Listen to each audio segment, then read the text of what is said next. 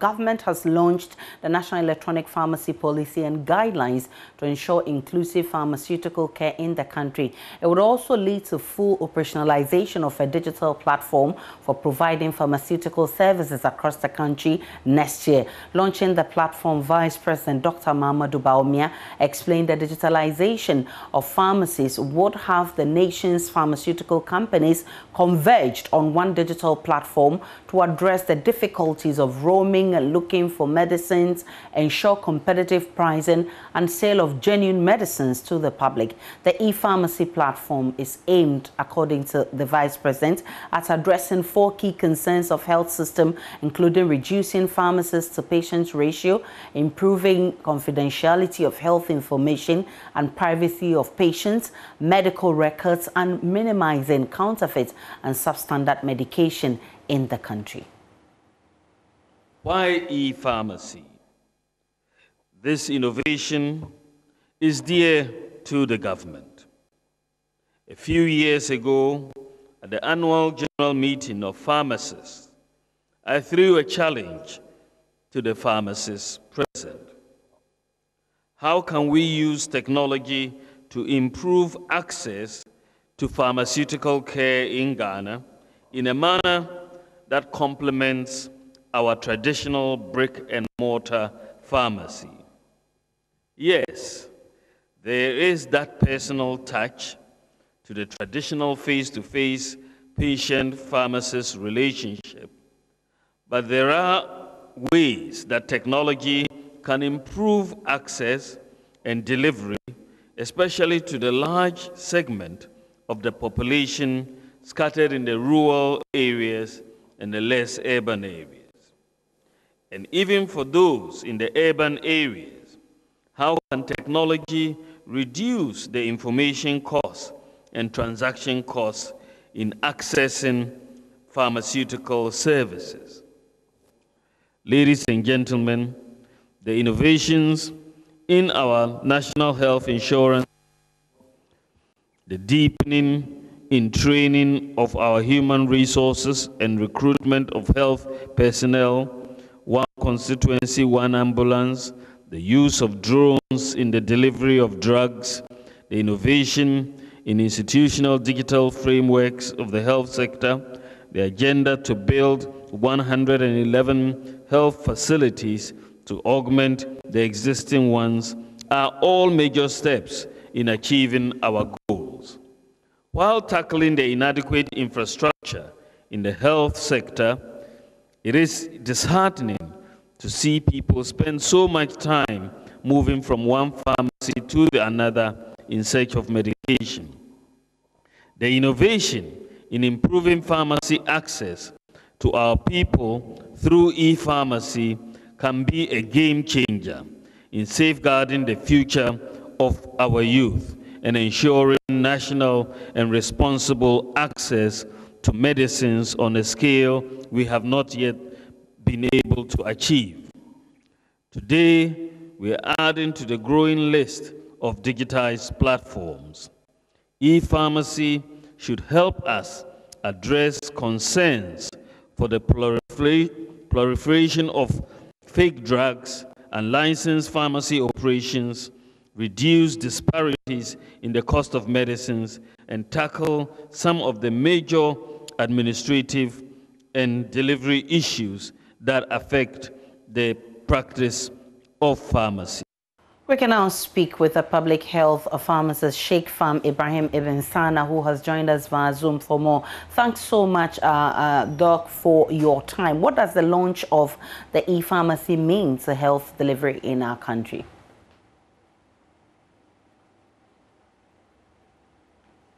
Hello, Sheikh Ibn Sana, kindly unmute for me. Oh, okay. Thank you. Can you hear me now? Loud and clear. Okay, that's very beautiful. The e-pharmacy launch today, which was graced by the Vice President, His Excellency Dr. Mahamudu Bawumia, was timely welcome because, like he said, there has not been full access in the pharmaceutical sector. A number of people would have to crisscross one place to the other looking to fill one prescription and they would not get. So in addition to the fact that they are spending money, there's also the tiredness, the time wasted looking to fill a prescription, and then also delay in pharmaceutical care in the wards. So the e-pharmacy concept is a pharmacy that is registered retail pharmacy, just like we have with the brick and mortar pharmacies that engages in business day to day, just like what we see on our environment. But this time, you are doing it on an electronic base, on an internet base.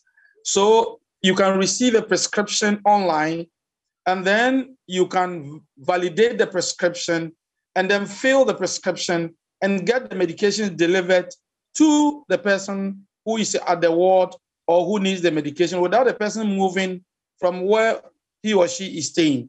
So basically, that is what the e-pharmacy has come to do. It's made sure that pharmaceutical services would reach every nook and cranny of this country. And then all those who have no access to certain particular medications, you have to go to maybe Tema to get the medications or move from Kolebu to another place in town to get the medications. This time round, with the e-pharmacy platform, there's a leverage. There's a leverage for each and every one. You can access medicines across the country, anywhere you are, if you launch yourself on the e-pharmacy platform. And that is what is the innovation that has come to the market. Objective of this platform is to sanitize the system by dealing with issue of fake drugs in the system. How does this work?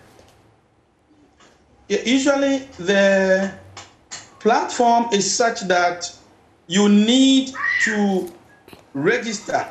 And in addition to the registration, all the medications that are uploaded on the e-pharmacy platform would be registered by the FDA. In this way, all the medications that are on the e-pharmacy platform have their batch numbers registered, verified, and validated by the FDA. So the issues of contraband goods, fake drugs, substandard products can all be dealt with by the Pharmacy Council and the FDA. So the general populace are very much assured of a quality medication. And then also, there is a database that is going to be housed at the premises of the Pharmacy Council, which is riding on the national platform, digitalization platform.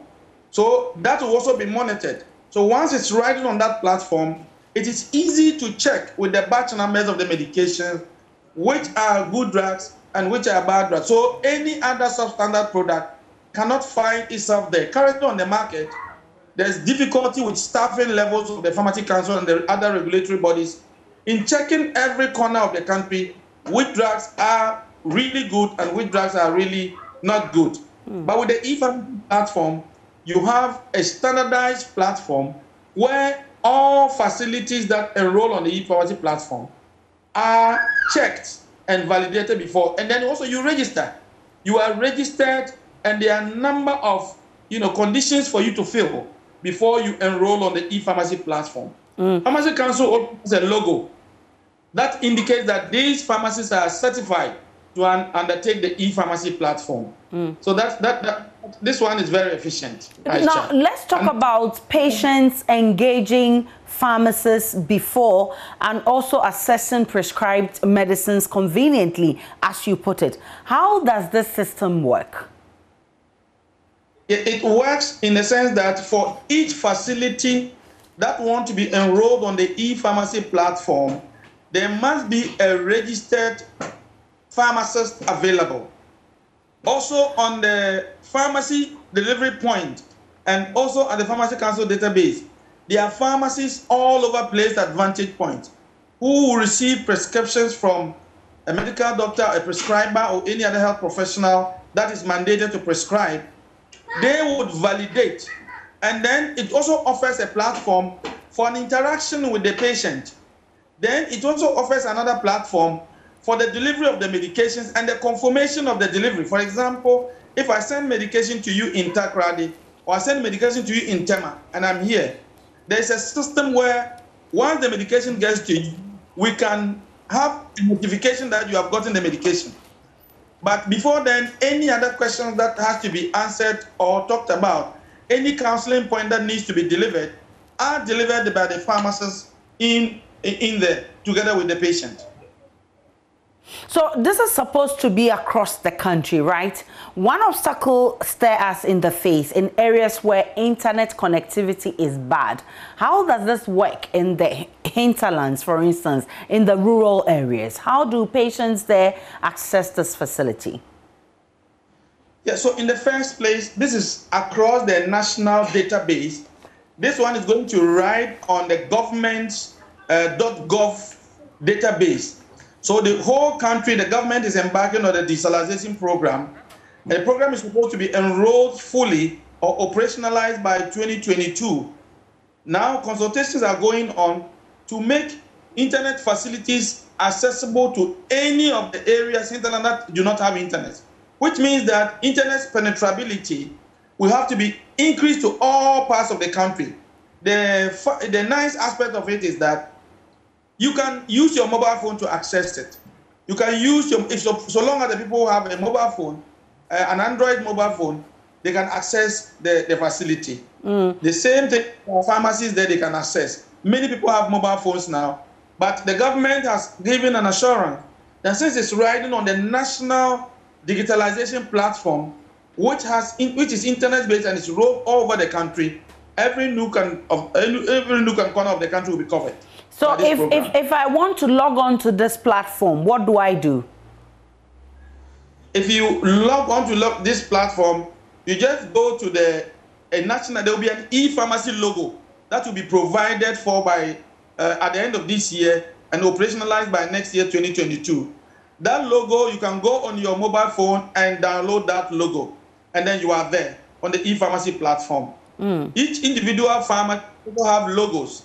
The same logo will be embossed on each individual pharmacy that has been enrolled on the e-pharmacy platform, and they can also be eligible to let the clients know that they can just log on to the pharmacy and then they'll be on the e-pharmacy platform.